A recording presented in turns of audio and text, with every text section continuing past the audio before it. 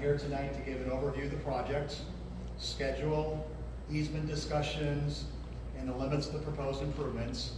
And I plan on doing that as a group tonight.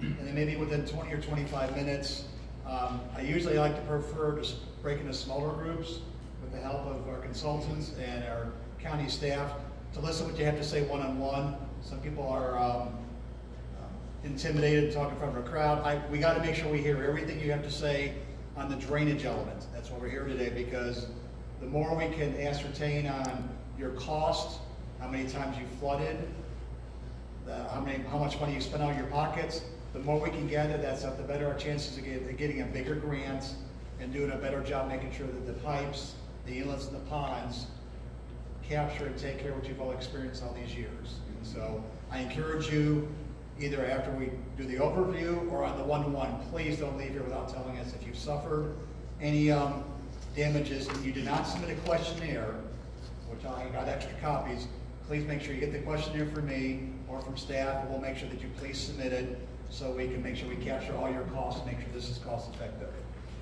If you haven't signed in, please do so before you leave, because we'd like to keep you in touch on our next meeting. I think we have email addresses and telephone numbers.